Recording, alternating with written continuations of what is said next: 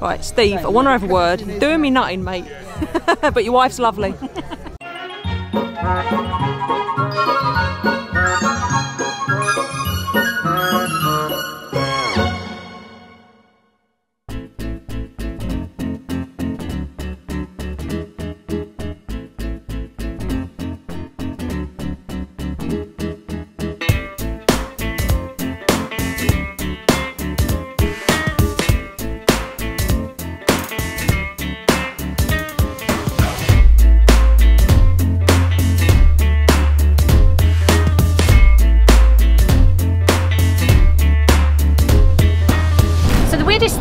As we were coming up to a junction, all the traffic was stopped, the traffic lights were changing but we were stopped, and as we got closer to the junction we could see that there was a police car stopping traffic, and then the longest line came from the motorway of police vehicles, a fire engine, what looked like an army vehicle.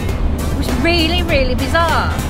What travels around the UK with army vehicles, police escorts and a fire engine escort?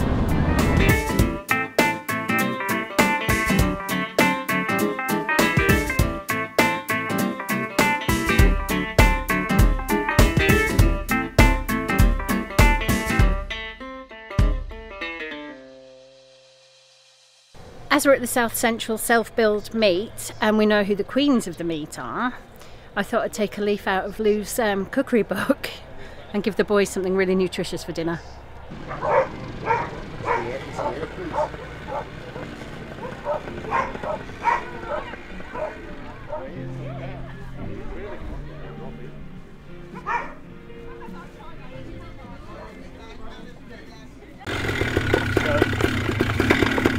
So this guy's landed in the field and he's about to take off again, so this will be interesting. He's just setting up his paraglider thing. Try and wear it. Okay, so unlike a rucksack, it's heavy. Okay.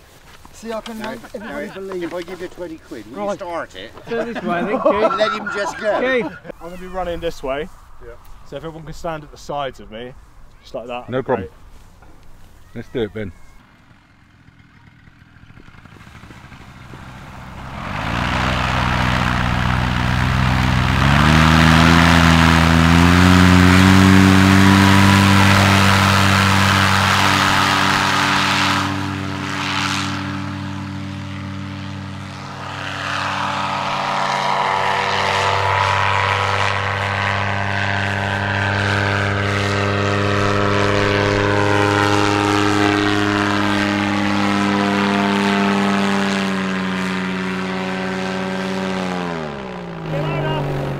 See you later, bud.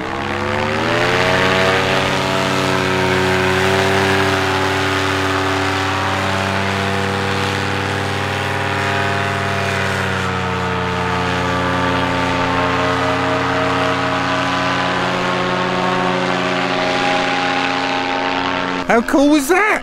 Okay, so Darren, the main organiser of the show, is here. I'm going to have a few words with Darren. This is number 12 of the get-togethers. Fantastic. This is the first one at this field, which belongs to a group member called Alistair. He messaged me, says he's got fields we could use if we would like to. So we've decided over here, and it's turned out very well. It's a nice site. It's fantastic. There's 100 vans.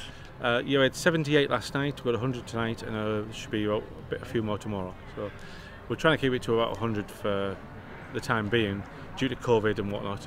But I do like the family feel of making it as absolutely, and it feels like that. Yeah, it's nice. Yeah, absolutely. Everyone's chatting. There's plenty of kids. Yeah, we have usual suspects every time, and then we've got new members and people want stuff doing to their bands. Brilliant. And that's the thing about the show. So you guys help each other out. People get involved and jump in and yeah, do. We have people who have the vans who want to build and they want some confidence and advice on how to do it. We have people who have built their vans and they want to give advice and help out. Yeah. And then there's other people who just want to come for a social get-together. That's us. That's us. Yeah, yeah. And me. Brilliant. And you as well. Yeah. Fantastic. Well, looking forward to it. I mean, the weather's on our side now. Yes. It's meant to be kind of not too well. I'm not looking at the weather forecast for tomorrow. Okay, let's not look at that. We'll leave it at that for now. We'll see what happens tomorrow. Not to look at your iPhones. Yeah, it does. Brilliant. Thanks. Thanks, hopefully guys. Tomorrow, if we can get a diesel heater fitted and finish off a solar panel. So yeah, hopefully. Hey, great. Hopefully we can take a look at that. Yeah, okay. Just load me up. I just need to be loaded up. Okay. I'm going to give you some good stuff in here. Go on, give me some good stuff. Oh! George, how do I go again? George! George, where's it gone? It's not loaded! Oh! She's got the gun! Oh, yeah.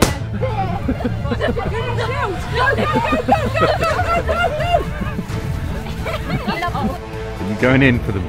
John, is it ready to go? Yeah? Shall we try? Right. Go back again, and then forward, yeah? How many you got in there though? Enough to get John.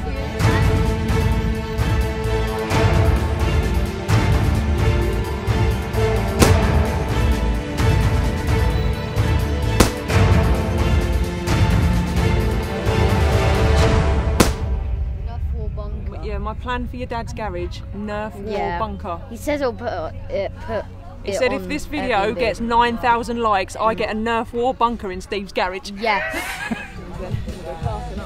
Who's got the drone? Right, where's that other drone? Gone. It's up there. I said it would be good for the drone. It's moving the way you want to go. I'm bigger than him. Yeah. Is that yours, Lee? Yeah. I said it would be fantastic with a drone to get that sunset. Yeah.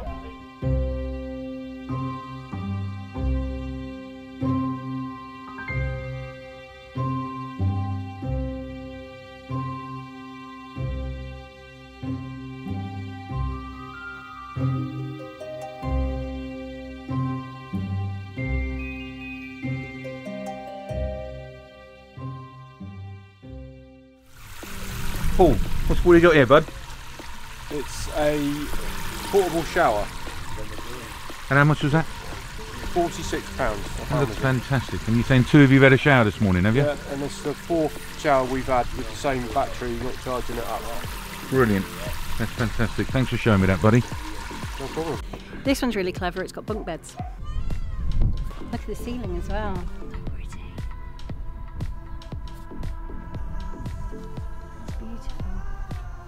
Are you wandering around recording again, Kev? I am a wandering womble. You are, aren't you? Yeah. Hey, good to see you, buddy. The wandering is spelt as thinking womble. You don't want to be on my YouTube channel then? She does. But the best thing about these meets is the people you meet. And we've just met this lovely couple who've just second time out in the van, right? It is. Yes, it is. Yes, and built this during lockdown. I did. And you've got the bug now. I have, definitely. Morning. I love your grandpa. What's this say on the top here? It's ambulance in Thai. Ambulance in Thai. Yeah. Fantastic. That's so clever. I love Thailand. Thank you.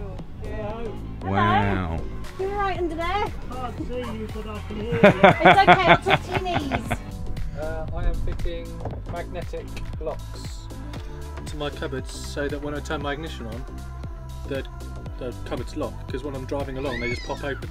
Gotcha. So everything falls out. So now I should have a little magnetic lock, which means I don't have to like do the proper thing when people turn. But that'll work on as you turn the ignition on? Yeah, it's a little 12-volt magnetic door Oh, lock. fantastic. It's So, a great idea. Yeah, but the danger is when I turn up, wherever I go, turn off the key, everything will just pile out the cupboards because it's all shifted when we're driving around. But I'm sure it'll be alright. Yeah, Fantastic. What a great idea that is. That's very clever.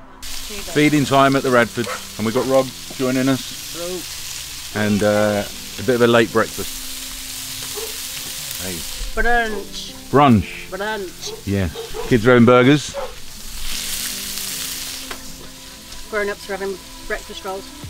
Huge thank you to Barry and the people who donate to him and his Men in Shed High Wycombe. Yeah.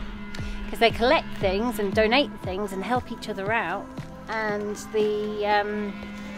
the craft gifts that he's brought for the kids to play with this morning have kept them all busy all day. It's been wonderful. Hey Rosie. Hey. Hey. Hi. Georgie. So you guys have built this morning? Yeah. Fantastic. This is it so far. It's almost done. What's left to do? We're just putting a bit of logging on the side and we're going to put this in somewhere. Fantastic. And here's our Dom with Simon. Hey, bud, all right?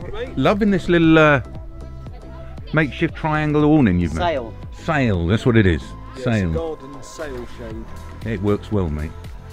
Hey, hiya. And about 50 quid, 60 quid, 20 quid. Good, isn't it? A bargain. Hiya, Tash. Hello. How are you? Good, you alright? Yeah, I'm good. Here's Archie and Rob. Hi, Archie. Hello. How are we, buddy? Alright? Awesome. Look at his tail. Oh. He's happy now. It's in his happy place, right? Oh, good boy. Hey, yeah. Totally different dog from earlier. Right. Simon, show us your camper van. You've been spending a year building this, have you? Yeah, absolutely. And it's mainly been waiting for the floor to be welded. So now, literally this week, I've got the. Oh, you're not supposed to see that. You nutter. Here he is, all right? Yeah, you. Good, good. So yes, I definitely want to come to this thing on. You want to come to our meet? Yeah. Right, let's put this camera down and get your name down there. I just walked around and met Sharon. Yay! I did a 12-hour memory. Totally remembered. Totally remembered, and I'd had wine last night when we met. You're at the show for fun, but also while you're here, you're going to have some work. You're going to have some help with some work on your van. Yeah, definitely. So yesterday, Nev helped me to put my 230 volt mains hook up at the back. Brilliant. And then right now we're just putting my diesel heater in. So we've got the hole in. Yeah. And I had to take some of my insulation out to leave room for the hole. And we're just about now with Darren and Davina. We're both doing it at the same time to put all of the hoses and cables and everything in ready. Fantastic. Go in. And she's getting good help. Yeah. Well, the thing is, it's funny, Davina and I are in the same boat. We've both had our diesel heaters probably for about 18 months. Oh. And we just felt really intimidated by it and a lot of the big jobs and things. So coming here to the event is so invaluable because, you know, who knows when we'd have put them in otherwise if left to our own devices. Whereas, you know, Darren, the group leader, is just amazing. Yeah. He put my solar panel on last time I came. Fantastic. And it's, are you getting involved with doing it as well, or is he doing it for you? No. Darren Darren is showing us exactly what to do and we're doing it. Brilliant. Absolutely fantastic. Yeah, it's the best way. Yeah, definitely. So it's Darren doing another diesel heat install for Davina. Yes. Or helping Davina. Yeah, I'm not doing it for her. Directing me. Right. Directing me. I love that. Fantastic. Let's have a look what's going on now. She put a big hole in the van. Yeah, that was quite frightening. I bet it was. Yeah, right. Fantastic. So the trick here is, Darren, that you don't do it for them, but you help them do it themselves, right? And try and teach them to do it. Yeah. You're being facetious. Has he been a good teacher? He's amazing. He's amazing. He makes everything look extremely simple, which I know it's not. But he's just got that. You've just got that knowledge, haven't you, and that confidence to do it all. Yeah. Calm. Sure. Yeah, that too. And patient. Well, You've good got luck. a can-do attitude as well, because actually this morning when I got here, and everyone's got a different opinion, haven't they? And when I put all the component parts out, people were saying, "No, you can't do it because you need the turret." Right. Here, which I think, you know, yeah, that's gold standard to have that. But what we're doing, and because Darren's got experience in it, we're actually making that heat barrier here with a foil. And I know it's probably controversial because there's a right way to do it, but you know from experience that. I know that you can put your hand there, and it'd be hot, but it's not too hot. You wouldn't burn yourself. Right. So the wood would be fine. Yeah. Against the the wall all there. protected Just a anyway. few layers of silver foil would be fine. Fantastic. So you putting your sideways on then, Davina? Yeah. Am I? I don't know. Yeah.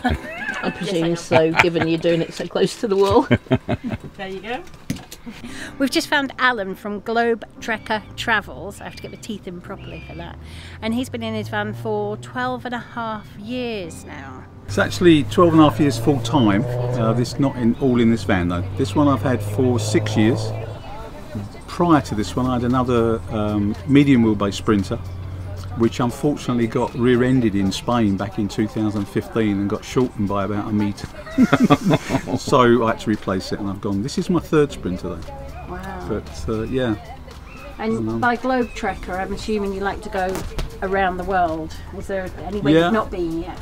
I've not been to Canada or to South America. Okay. Been to North America. South Africa I've done, Australia and all those sort of places. But yeah, I'd like to do, ideally, a pipe dream, to go from Canada all the way down to Shire in the south. We do, and I'd like to go to Mongolia in India. Wow. But whether I ever get there is another story. Or when you get there. when I get there. I'm 69 countries so far, so I've done a fair bit. But in comparison to other people, that's minuscule. Yeah. You know, I've got a couple of people I met many years ago. They're in the Guinness Book of World Records at the moment for the most number of countries visited in the same vehicle, and they've been on the road continuously for 41 years. Wow. Can you imagine? Wow. And it was in a Toyota Land Cruiser, long wheelbase Land Cruiser. But they're in the Guinness Book of Records, and they've been for many years. Yeah, it's going to take some meeting, isn't it? Yeah, they're up to something like 197 countries, I think it is, there or thereabouts. So yeah, I've got a long way to go, and I'm never going to do it. So. Just pick the ones you really want to then. Yeah. It's all a question of finances as well. Yes, of course.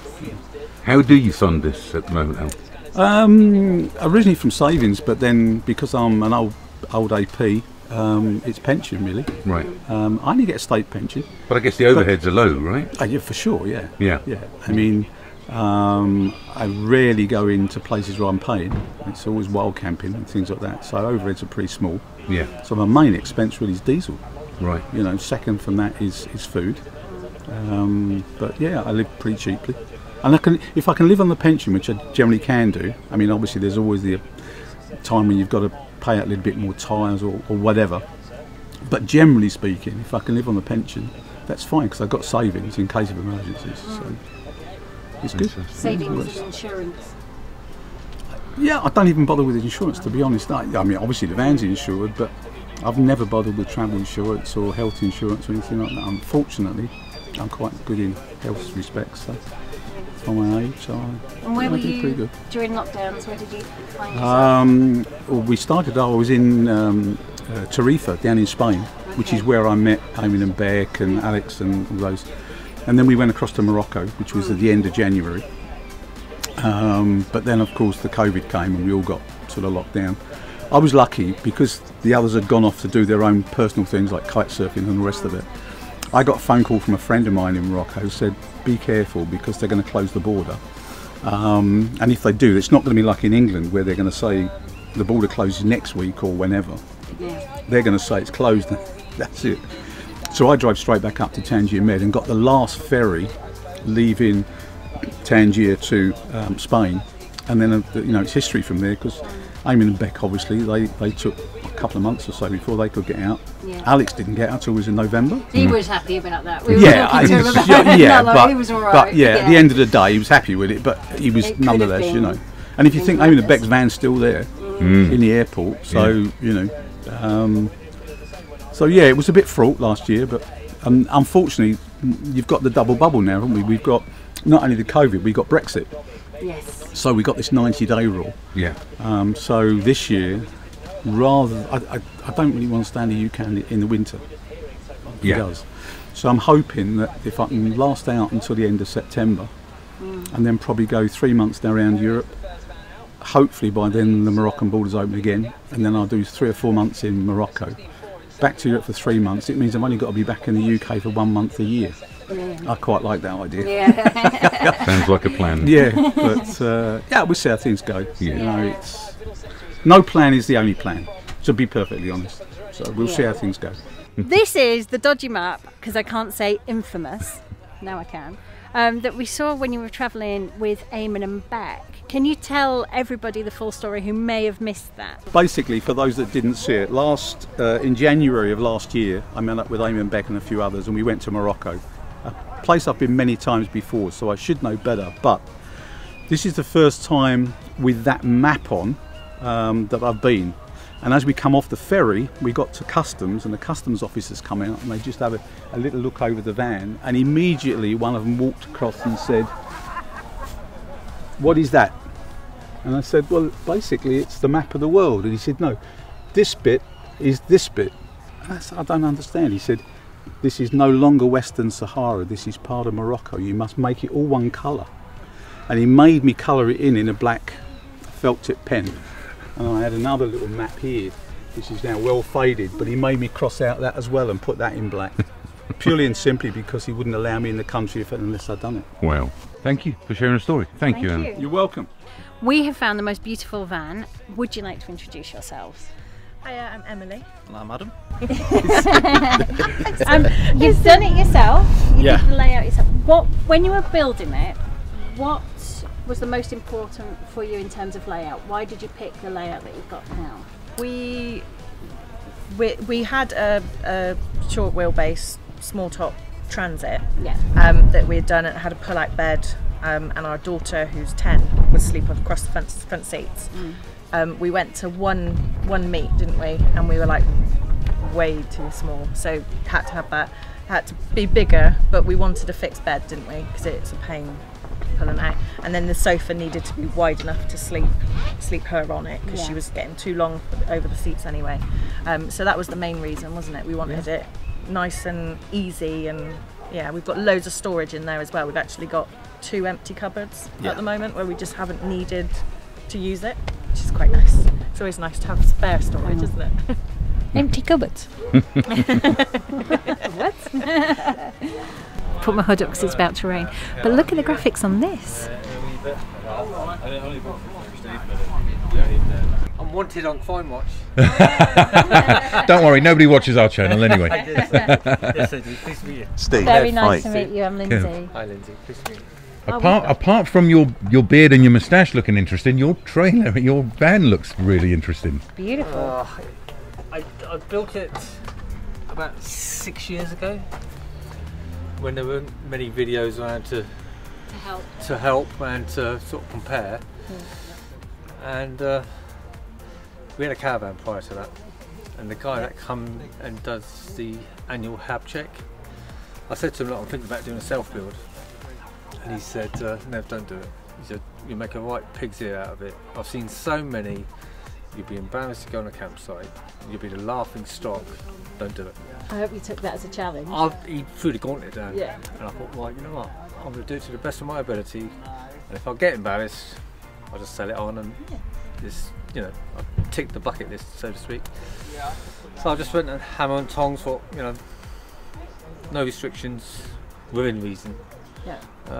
So it is what it is today. Fantastic. I love this outside bench. Yeah, I mean, they're belly lockers, so it just makes brilliant, sense so clever to use them. How long did it take you to do? Okay, so start to finish, probably about 6 months. A lot of long hours, weekends, evenings. It was a labour of love. Yeah.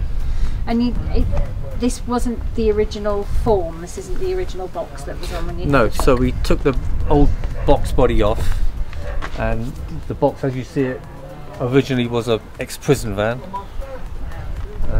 and we blocked up all the holes, all the roof holes, the side windows, put a new roof on, new back end on, and disguised it from what it was, and then recut all the new windows, and then went along.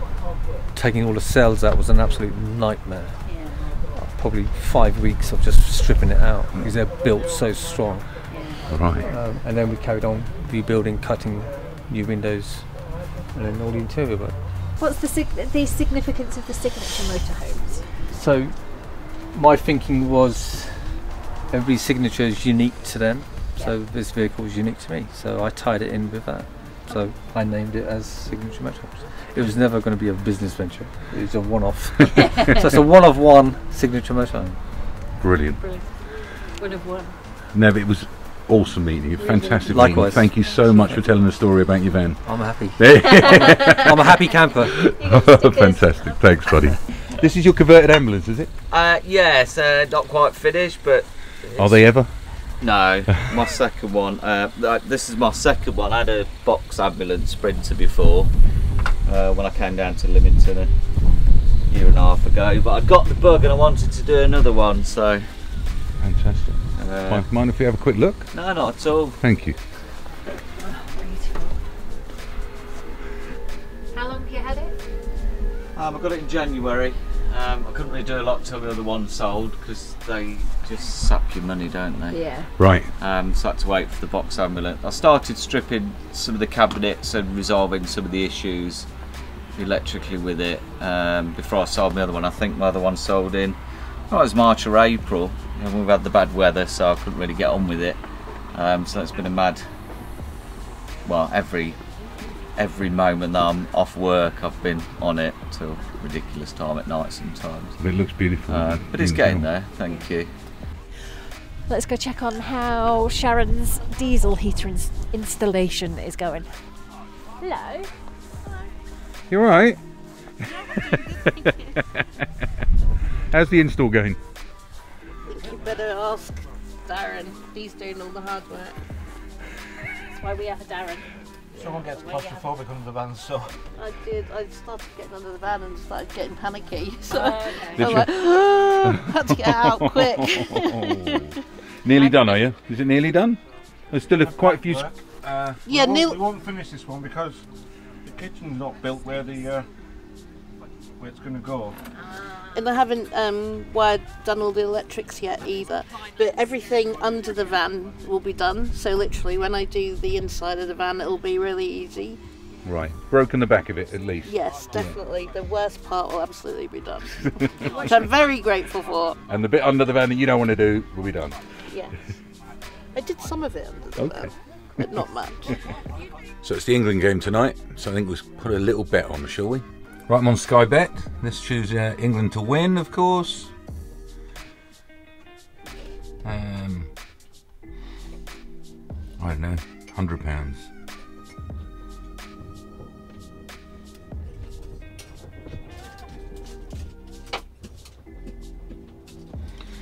Okay. Let's hope our boys win. You alright, love? You need a hand with that? I'm just getting off here because I think I've seen it slipping and slipping. I'm like, I've got kind of one hand here. No, I'm just concentrating on not spilling my wine. So here we are, set up here for the game. To break down this. This is easy money. We're what, 4 minutes in and we've scored the first goal? Yay! Right, going back for refreshments, go and grab a bottle of wine and watch the last half. Okay, Villa Maria, let's head back for the second half. You alright? Yeah, alright. You're eating again. We're eating nuts, man. Some nuts. Nuts. These nuts. Barbecue goatee crispy nuts. I'm good, thanks. The referee is not going to add anything on.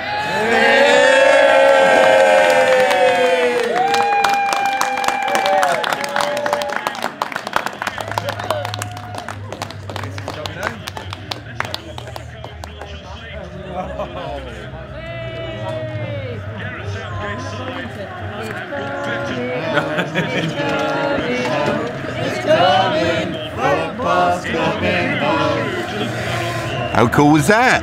But there we go, we're 45 quid better off. Fantastic, good little bet that. Great game, 4-0. Right, now for the evening antics.